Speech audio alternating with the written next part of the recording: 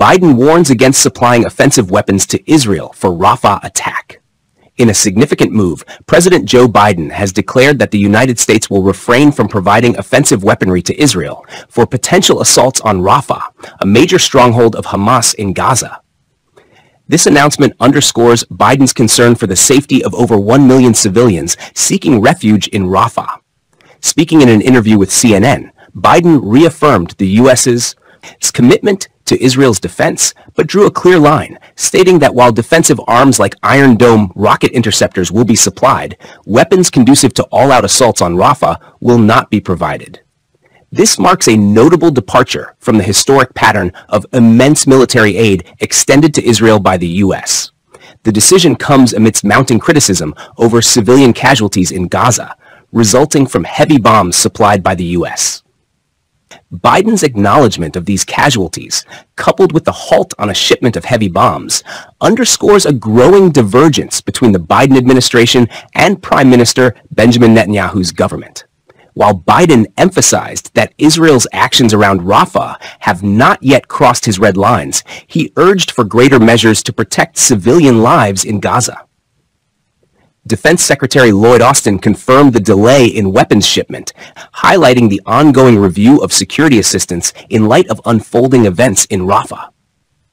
This move coincides with the Biden administration's forthcoming evaluation of whether Israeli airstrikes on Gaza and aid restrictions have violated international and U.S. laws aimed at safeguarding civilians during conflicts. Such a decision could potentially amplify pressure on Biden to curtail military support to Israel. The decision to pause the weapons shipment has drawn mixed reactions, with Israel's ambassador to the United Nations expressing disappointment and frustration. Republican leaders have criticized the move, while voices from the left argue for a more substantial shift in U.S. policy towards Israel.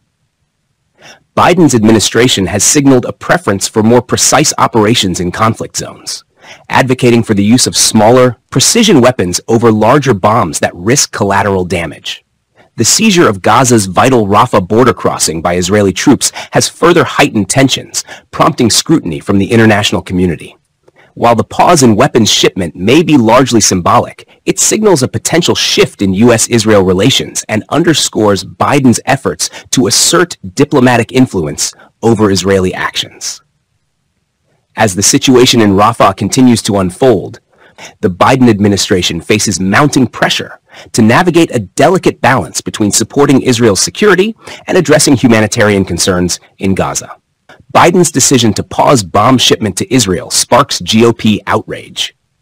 President Joe Biden's recent move to halt a shipment of heavy bombs to Israel has ignited a firestorm of criticism from Republican lawmakers, further polarizing U.S. efforts to influence Israel's actions in southern Gaza. The decision to withhold approximately 30,500 bombs already approved for delivery comes amid mounting concern within the Biden administration regarding the civilian toll in Gaza and apprehensions about a potential full-scale Israeli invasion of Rafah, a city housing over 1 million Palestinians seeking refuge. While progressives have long advocated for restrictions on arms shipments to Israel, Republicans have responded with vehement condemnation of Biden's actions. House Foreign Affairs Committee Chair Representative Michael McCaul, Texas, and House Armed Services Chair Representative Mike Rogers, our ally, issued a joint statement expressing their dismay, labeling the decision as a weakening of Israeli security and criticizing the lack of transparency surrounding the move. Defense Secretary Lloyd Austin faced tough questioning from Republican senators during his testimony before the Senate Appropriations Committee, with Senator Jerry Moran, our CAN, expressing concern that withholding weapons could send the wrong message to Israel's enemies. The weapons currently on hold include 2,000-pound and 500-pound bombs, as well as joint direct attack munitions kits that convert them into precision-guided munitions. The decision reflects a broader reevaluation of security assistance in light of evolving developments in Rafah. Despite assurances of an ironclad commitment to Israel's security from the Biden administration, Republican lawmakers remain critical of what they perceive as a departure from unwavering support for Israel. They argue that withholding weapons could embolden Hamas and other Iranian-backed groups committed to Israel's destruction. Israel, too, has expressed disappointment over the decision, with Ambassador Gilad Erdan calling it frustrating and a very disappointing decision. The move comes amidst escalating tensions as Israel initiated limited operations in Rafah, ordering the evacuation of 100,000 Palestinians and seizing control of vital border crossings. Biden, speaking to CNN, hinted at further repercussions if Israel were to escalate its actions in Rafah, indicating a willingness to halt offensive weapons sales in such an event. The Biden administration's stance reflects growing concerns over the humanitarian crisis in Gaza and a desire for Israel to define an endgame to the conflict. As the death toll rises in Gaza, Democrats have also joined the call for action, with Senator Bernie Sanders, IV, commending Biden's decision, but urging for more comprehensive steps to address the humanitarian disaster. Republicans, however, argue that Biden's actions risk undermining America's support for Israel and could embolden its adversaries. Senator Tommy Tuberville, R. accused the president of capitulating to the America-hating fringe of the Democratic Party, while others questioned the wisdom of using weapon shipments as leverage against Israel rather than against Hamas. Amidst these divisions, the Biden administration faces mounting pressure to navigate a delicate balance between supporting Israel's security and addressing humanitarian concerns in Gaza, with the outcome likely to have significant implications for U.S. foreign policy in the region. U.S. reviews additional military aid to Israel amidst halting shipment. The United States has announced a review of further pending military aid to Israel, following the recent pause in a weapons shipment to the close ally, according to the State Department on Wednesday. U.S. Defense Secretary Lloyd Austin confirmed earlier during congressional testimony that one shipment of high-payload munitions had been halted, corroborating reports in U.S. media. State Department spokesman Matthew Miller stated that other deliveries were now under scrutiny. "We have paused one shipment of near-term assistance, and we are reviewing others," he told reporters, emphasizing that the long-term commitment to Israel's security remained unchanged. Miller declined to specify the type of military aid affected or the duration of the interruption, citing ongoing reviews. He stressed that U.S. policy determinations were contingent upon Israel's own policy decisions. The focus of U.S. concern, according to Miller, was the situation in Rafah, a southern city in Gaza viewed as the last place of refuge for civilians. The U.S. government has made it clear that it does not support a large-scale military offensive in Rafah and has called for a credible plan from Israel to ensure the protection of civilian populations and humanitarian supplies. The announcement comes amidst heightened tensions in the region and reflects a broader reassessment of U.S. policy towards Israel in light of recent developments.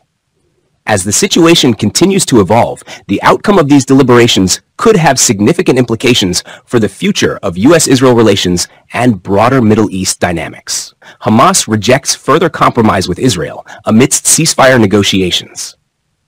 In the latest development in the ongoing conflict between Israel and Hamas, the Palestinian militant group Hamas has declared its unwillingness to make additional concessions to Israel in ceasefire negotiations. Despite talks being held in Cairo aimed at pausing Israel's 7-month offensive in Gaza, Hamas maintains its stance, signaling a potential deadlock in negotiations. Israel has continued tank and aerial strikes on the southern Gaza city of Rafah, heightening tensions in the region. The threat of a major assault on Rafah looms large as Israeli forces move in via the Rafah border crossing with Egypt, cutting off a vital aid route and the only exit for the evacuation of wounded patients. Izzat el-Rashik, a member of Hamas's political office in Qatar, stated that the group would not exceed the ceasefire proposal it accepted on Monday. This proposal includes the release of some Israeli hostages in Gaza and Palestinian women and children detained in Israel. Rashik accused Israel of using negotiations as a pretext to invade Rafah and occupy the crossing, casting doubt on Israel's commitment to reaching an agreement.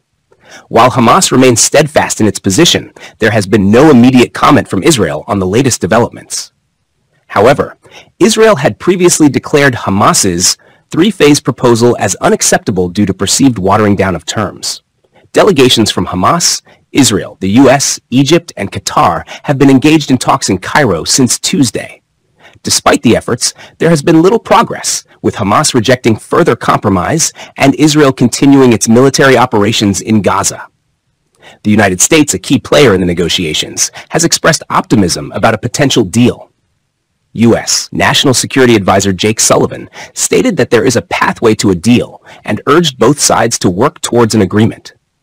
However, the U.S. aims to prevent a full-scale Israeli invasion of Rafah, with reports indicating that a shipment of bombs to Israel has been paused to exert pressure on Israel to de-escalate the situation.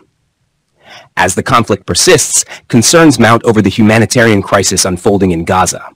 The UN, Gaza residents, and humanitarian groups warn of a catastrophic situation if Israeli incursions into Rafah continue. The lack of fuel and aid entering Gaza exacerbates the dire conditions, with shortages of food, water, and medicine reported. With casualties mounting and civilian infrastructure in ruins, calls for international intervention grow louder. However, a resolution to the conflict remains elusive as both sides dig in their heels, prolonging the suffering of innocent civilians caught in the crossfire. UK arms export policy to Israel differs from US approach, says Foreign Secretary Cameron. British Foreign Secretary David Cameron has highlighted the differences between the United Kingdom's system of arms exports to Israel and that of the United States. Cameron emphasized that while the U.S. is a significant supplier of weapons to Israel, the U.K.'s sales are comparatively small and subject to rigorous oversight. In response to inquiries about whether the UK would follow the US in withholding weapons from Israel, particularly in the event of a major invasion of Rafah, Cameron stressed the distinctiveness of the UK's approach.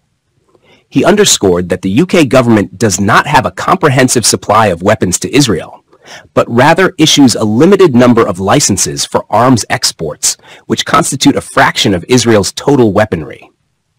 The U.S. is a massive state supplier of weapons to Israel. We do not have a UK government supply of weapons to Israel.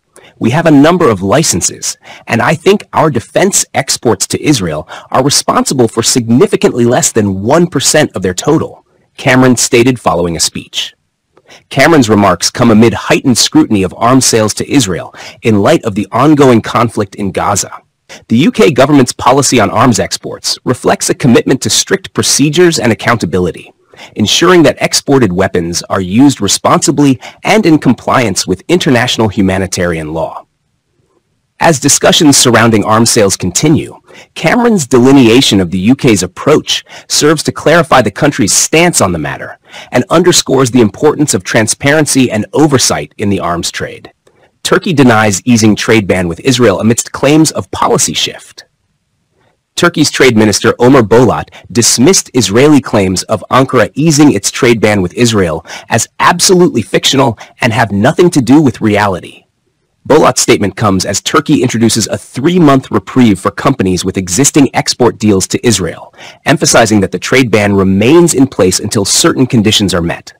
Last week, Turkey announced a halt on all exports and imports to and from Israel, citing the worsening humanitarian tragedy in the Palestinian territories. Despite Israeli foreign minister's assertions that Turkish President Tayyip Erdogan had lifted many trade restrictions, Bolat reaffirmed Turkey's stance on the matter. According to Bolat, Turkey's trade ban with Israel will only be lifted once a permanent ceasefire in Gaza is secured and humanitarian aid flows to the region. The 3-month reprieve outlined by the Turkish Trade Ministry allows companies to fulfill existing orders via third countries, but it does not signal a relaxation of the ban on exports to Israel. The move to introduce a reprieve aims to protect Turkish traders, according to sources from the Turkish Trade Ministry. Erdogan had previously assured Turkish business people that Ankara would manage problems arising from the trade halt with Israel through coordination and dialogue with the business community. Turkey's presidency's communications directorate also refuted claims of easing the trade ban with Israel, labeling them as attempts to manipulate international public opinion. As Turkey maintains its position, the situation underscores the complexities surrounding trade relations between the two countries amidst ongoing geopolitical tensions in the region. Iran intensifies crackdown on women defying dress code, rights advocates say. Iran has launched a significant new crackdown on women who defy the country's strict dress code, deploying large numbers of police to enforce laws mandating the wearing of headscarves in public, according to human rights advocates. The campaign, dubbed the Noor Light campaign by Iranian officials, is aimed at enforcing the country's mandatory hijab law, which requires women to cover their heads and the shape of their bodies. This crackdown marks the most serious effort yet by the regime to reassert its authority after women-led protests in 2022 and 2023 challenged the mandatory hijab law. Amnesty International has condemned the effort as a war on women, stating that security forces across the country have intensified their violent enforcement of compulsory veiling. The protests, known as the Women, Life, Freedom movement, erupted following the death of 22-year-old Mahsa Amini in 2022 after she was detained for allegedly not adhering to the mandatory headscarf law. Hadi Ghaemi, the executive director of the Center for Human Rights in Iran, warned of potential tragic consequences, stating that the police operation significantly increases the threat of unchecked state violence against women and girls. Tehran Police Chief Abbasali Mohammadian announced the operation on state TV on April 13, coinciding with Iran's drone and missile attack on Israel. The United Nations Human Rights Office has expressed concern over the crackdown, noting reports of widespread arrests and harassment of women and girls, as well as the closure of businesses and restaurants for allegedly failing to enforce the hijab law. A UN fact-finding mission concluded that Iran is responsible for the physical violence that killed Amini and committed crimes against humanity in its violent repression of subsequent protests. However, Iran has denied responsibility for Amini's death and rejected accusations of crushing peaceful protests with violence.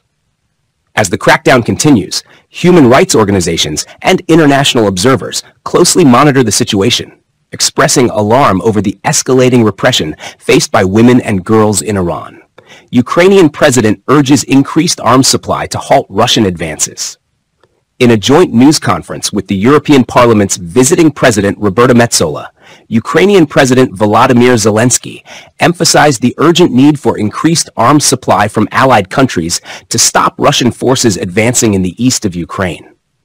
Zelensky stressed the critical role of enhanced weapon deliveries, stating that with increased arms supply, Ukraine could effectively halt Russian forces, which currently hold the initiative in the eastern regions of the country. He highlighted the perilous situation faced by Ukrainian forces with depleted resources and a pressing need for weapons and ammunition. The Ukrainian leader's remarks came amidst escalating tensions as air raid sirens blared in the capital, Kyiv, signaling the ongoing threat of Russian missile and drone attacks across the country. Zelensky condemned Russia's actions, emphasizing the stark reality of living under the constant threat of conflict.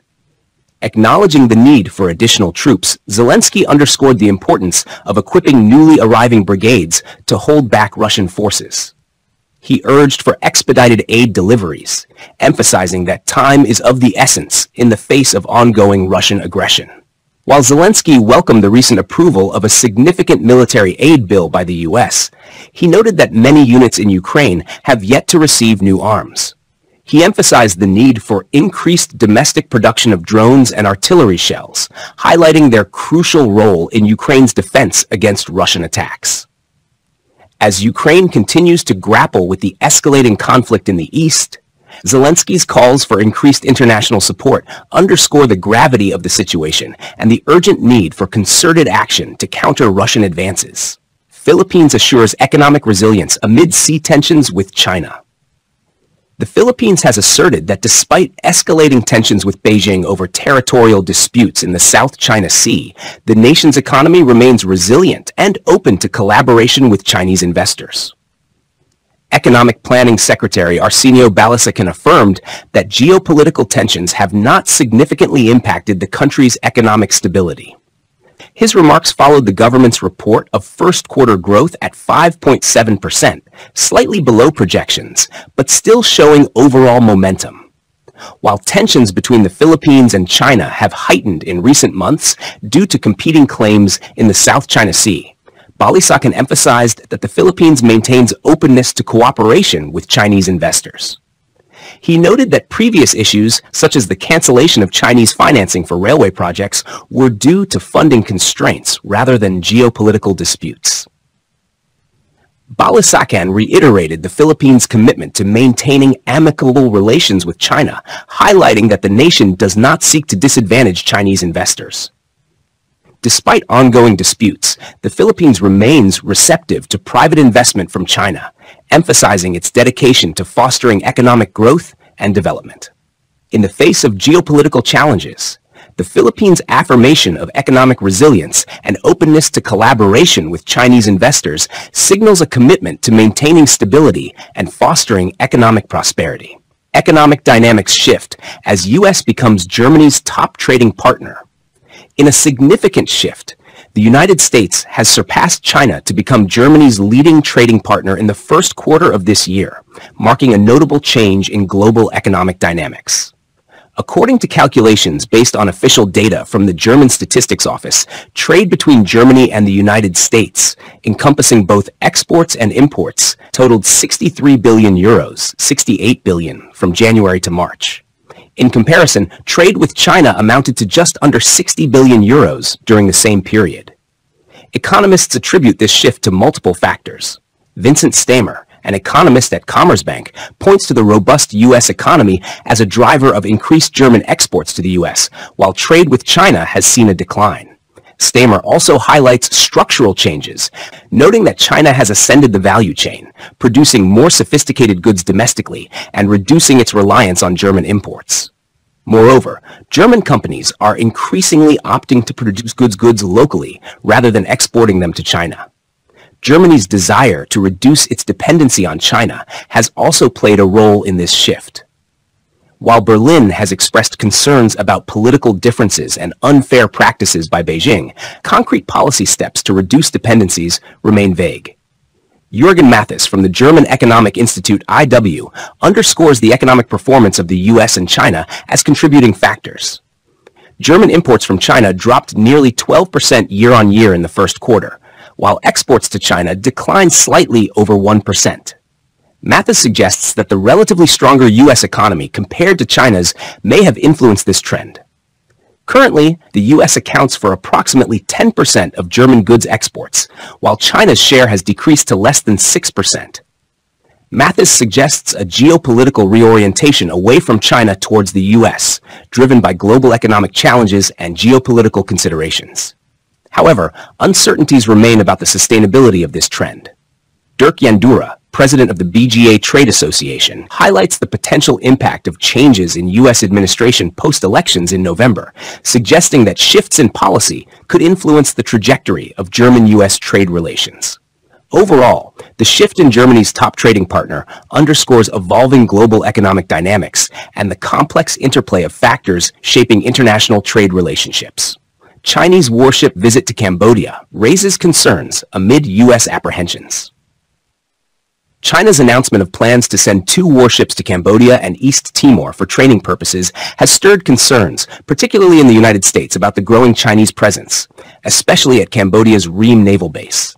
The Chinese Defense Ministry disclosed that the naval training ship Qijiguang and the amphibious warfare ship Jinggangshan would embark on a voyage from May to mid-June to engage in training exercises with local naval cadets, aiming to strengthen mutual trust between the countries' navies. The amphibious warfare ship Jinggangshan boasts capabilities to transport helicopters, armored vehicles, and nearly 1,000 troops, while Qijiguang represents China's most technologically advanced military training vessel. Although China did not specify the exact locations where the vessels would be stationed during their visit, the prospect of Chinese warships at Cambodia's Ream Naval Base raises alarms in Washington.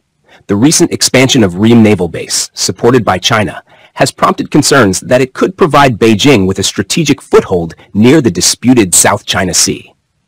Before China's involvement, Ream had hosted joint naval training exercises between the United States and Cambodia. However, Cambodia's decision to allow China to develop the base, coupled with the demolition of a U.S.-built facility in 2020, has strained relations with Washington.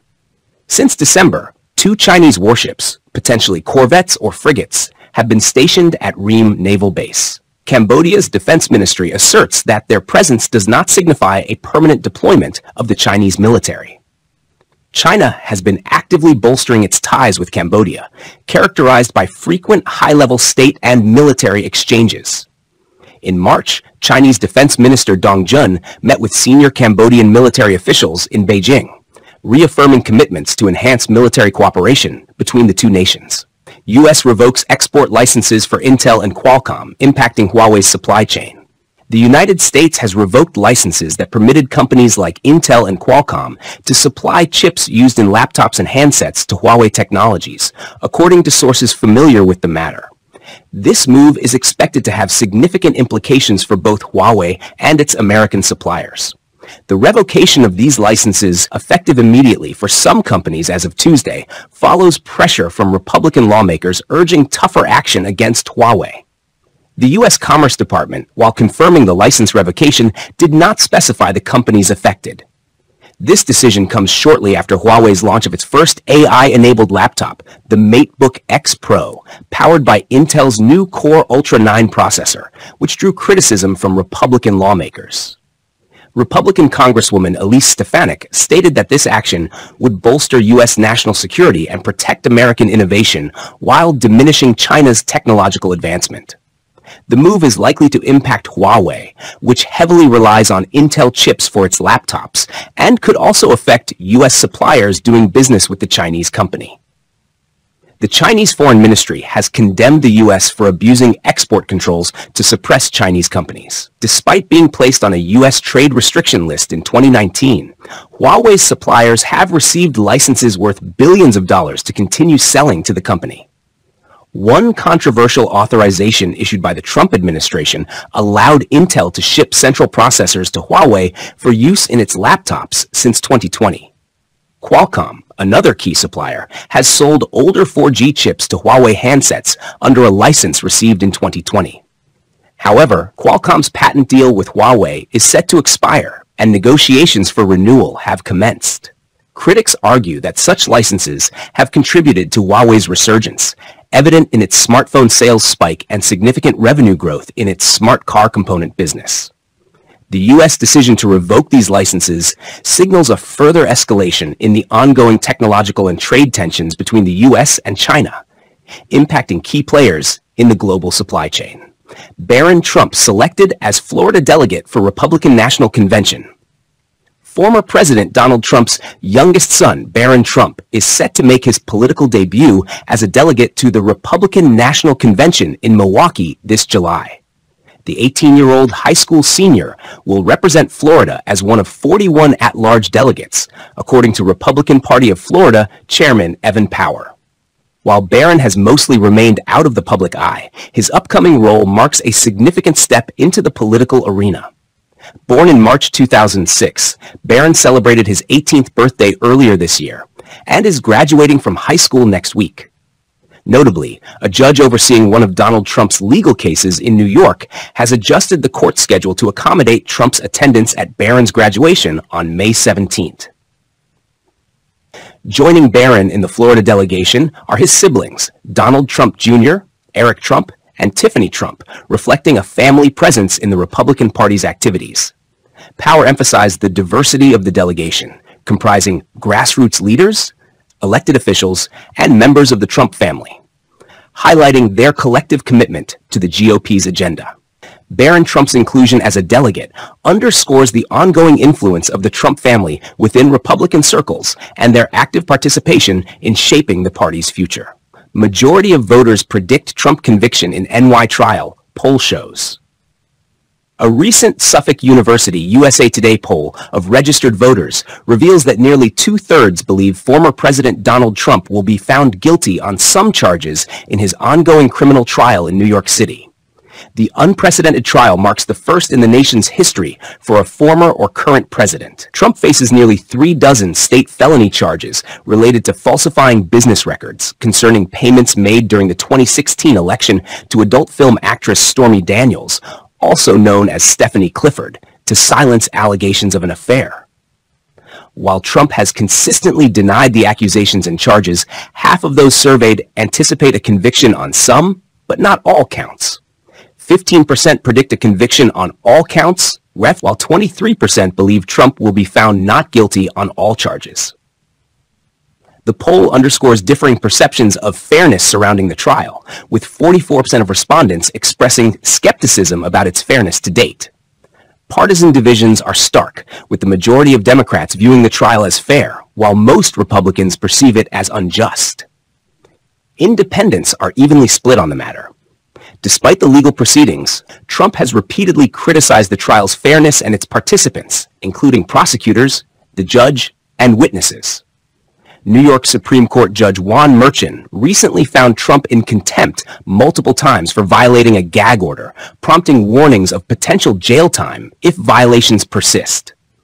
Trump and his defense team argue that the gag order infringes on his First Amendment rights. The trial's implications extend beyond the courtroom, with Trump's legal battles potentially affecting his political future. As Trump navigates the trial, it intersects with his ongoing political activities, including a potential rematch with President Biden in the 2024 election. Conducted from April 30th to May 3rd, the Suffolk University poll surveyed 1,000 registered voters nationwide, with a margin of error of plus or minus 3.1 percentage points. Trump advocates keeping FBI in D.C., proposes capital city rebuilding plan. Former President Donald Trump recently announced via Truth Social that retaining the Federal Bureau of Investigation, FBI, in Washington, D.C. would be a focal point of his agenda if elected for a second term. Trump opposes the Biden administration's proposal to split the FBI between D.C. and a new site in Greenbelt, Maryland. In his statement, Trump emphasized the importance of centralizing the FBI in Washington, D.C., near the Department of Justice, DOJ headquarters, to enhance collaboration between the two agencies. He argued that proximity facilitates more effective coordination and communication, crucial for combating crime in the nation's capital. Trump linked the FBI's presence in D.C. to efforts to address rising crime rates in the city, attributing the surge to inadequate law enforcement and infrastructure. He asserted that relocating the FBI to Maryland would impede swift action against crime, advocating for a stronger, safer D.C. Throughout his message, Trump reiterated accusations against the FBI and DOJ, alleging biased actions against him and his administration. He framed the ongoing legal proceedings against him, including 34 felony counts related to New York business records, as politically motivated attacks orchestrated by the Biden administration. Trump's statements reflect his combative stance against the trial, which he has denounced as a scam and a witch hunt. He contends that the trial disrupts his political activities and family life, characterizing it as an attempt to hinder his potential candidacy in the 2024 presidential election. As Trump navigates legal challenges and political ambitions, his proposals regarding the FBI's location and broader plans for capital city redevelopment underscore his ongoing engagement with national issues and priorities. Trump-affiliated group proposes America First National Security Agenda in New Policy Book. A new policy book from the America First Policy Institute, aimed at shaping a potential second Trump administration's national security agenda, outlines a vision centered on prioritizing American interests. Here are the key proposals outlined in the book.